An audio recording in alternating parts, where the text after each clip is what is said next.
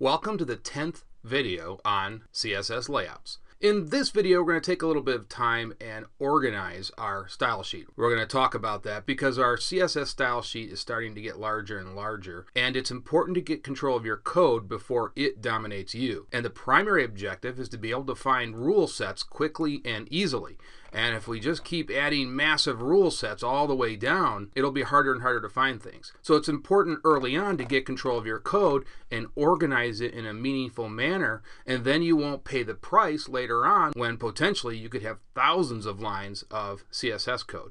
So what I like to do is use comments. Comments are your best friend in the coding world. And in CSS, we create a comment by using forward slashes. So the first part of the comment section needs to have a forward slash and a wildcard behind it. The end of the comment section needs to have a wildcard in front of the forward slash. And so the browser will not read this. You can put anything in here that you like.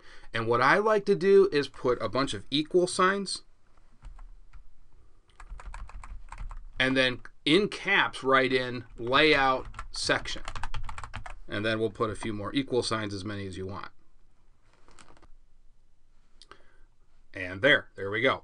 And so this clearly tells me that everything below this is my layout section, and that's what we've been working on. So this is the body, this is the header, and so that makes sense. Now let's go ahead and copy this, and we'll paste this down here. Now remember, the footer is the end of our website. This was kind of the last section that we had. So let's go ahead and put in another set of comments here, and we're going to call this headings section.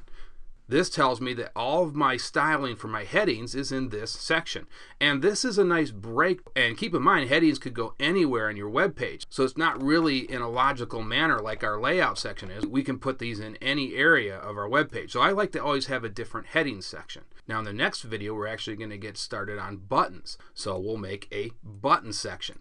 And eventually we'll do CSS animation. So we'll make an animation section. So it's just important to kind of divvy up your code in a meaningful way. Now, you don't have to necessarily do it this way. This is the way I like to do this. But again, you can develop your own strategy. Some developers will actually create a table of contents up here and then organize it in that way. Now, I should also point out that this can cover multiple lines. So, I could make multiple lines in here. You can put as many different lines as you want in between these two forward slashes. So just keep in mind that's something you can do. Now, another useful thing with comments is to actually put them in the rule sets. So let's go ahead and we'll just copy and paste this again. And let's say that, for instance, we weren't sure if we wanted our font size at 14 or 15 pixels. So we could actually, let's say we were kind of undecided, but we wanted to go with 14 pixels, but we also wanted to keep a rule in here with 15 pixels. And so now we could save this. We could keep this here.